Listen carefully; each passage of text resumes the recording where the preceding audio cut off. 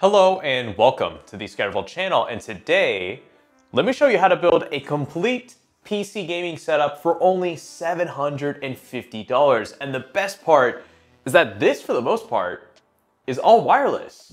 The keyboard is wireless, the mouse is wireless, the headset is wireless, and no, I'm not clickbaiting you guys.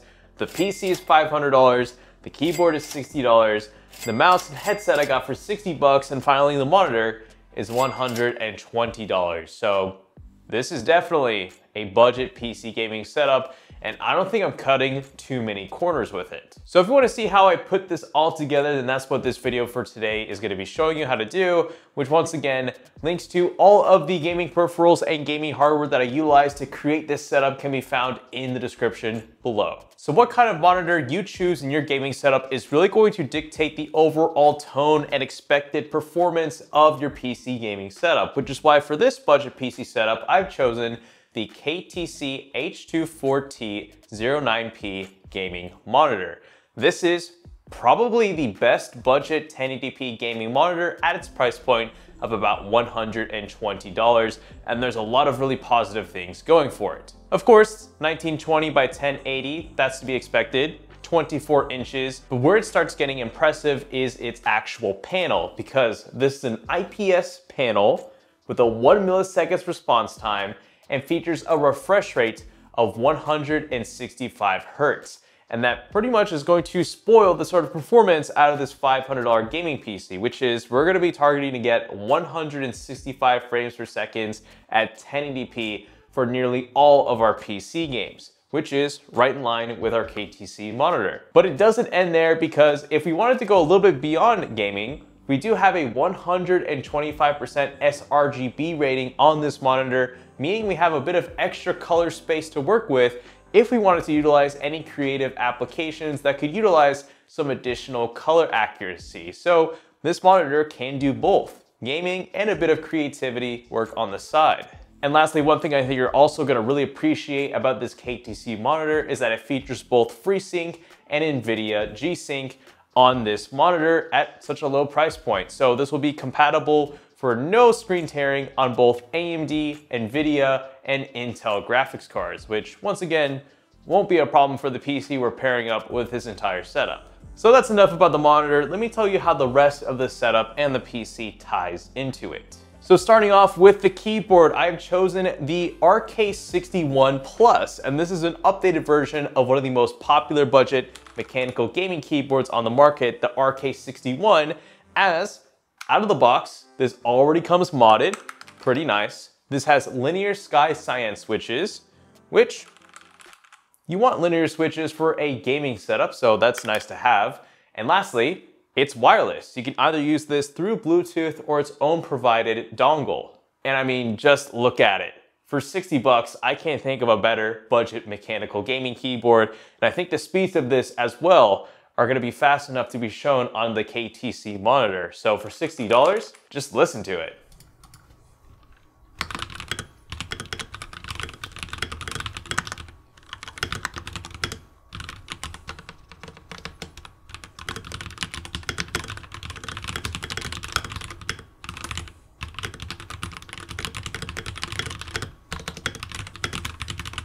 So you've got some really surprising build quality on that RK61 Plus that is really nice to see in such a budget mechanical gaming keyboard, which with that, let's now move on to the mouse and the headset, which I got in a combo for 60 bucks. Once again, everything here is wireless, like the mouse, this being the G305 Lightspeed from Logitech. I've used this exact mouse before. I have no issues with it, which is why I'm recommending it.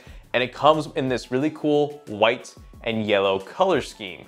I wanna say there are some better budget gaming mice out there than the G305, but what makes this really valuable in this setup is that once again, I got this and a wireless gaming headset from Logitech for $60 combined, which makes the value of this mouse maybe selling for around like $20 or so really awesome.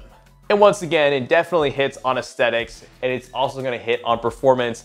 This should be fast enough to utilize the 1 millisecond response time on the KTC monitor. So this G305, I think, does have a place in this budget gaming setup. Which then leaves us with the headset, which is the Logitech G435. Yes, This is a wireless headset, it comes with its own dongle, and I think this is maybe my least favorite part about this budget gaming setup, because this headset, although it's wireless, you can definitely tell its build quality isn't anything to marvel at. Its microphone quality is also not the best. If anything, maybe later down the line, it'd be nice to get a dedicated microphone, because the one that's built into this headset is not that great. So here's a microphone test of the Logitech G435, and I'll be real with you, it definitely sounds like I'm in the middle of a submarine when I speak into this headset. But the good news is though is that this headset is comfortable in my head, it does look really nice, and sound quality wise, for a wireless headset that is this affordable, I think it's actually kind of neat. If anything, maybe the trebles are a little bit tinny, but the mids are there, the bass is there, and like I suggested earlier, picking up a dedicated microphone would be the move, because sound quality wise, the G435 is kind of a nice pick for this price. But sound wise, I think it definitely does the job. And just the fact that this is wireless is going to make it so easy to have in your PC gaming setup. So we've got the keyboard, the mouse, the headset, and the monitor taken care of. And let's finish out with the computer that's going to be driving all of our frames onto this monitor. This is my recent $500 gaming PC build that I produced in a recent PC build guide video, which I heavily suggest you watch if you haven't yet, if you want to know how to put together this exact computer yourself, as well as its actual gaming performance, as I found out in 4 different games at varying resolutions.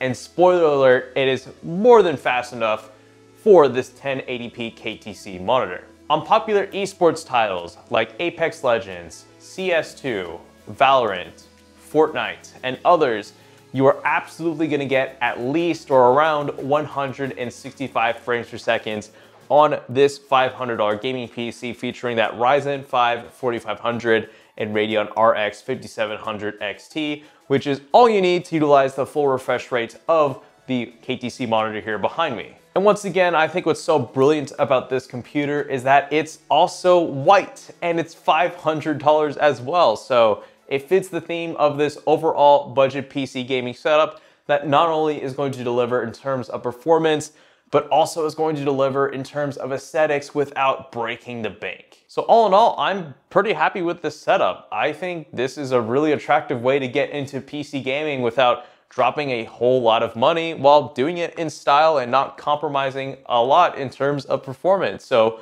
overall, I'm really pleased with this. And I want to give a thank you to KTC for sending out this monitor as well as for sponsoring this video. So there you have it, and like I said, links to all of the gaming peripherals and hardware to create this setup can be found in the description below. And with all that said, thank you so much for watching, and this is the Scatterable channel, signing out.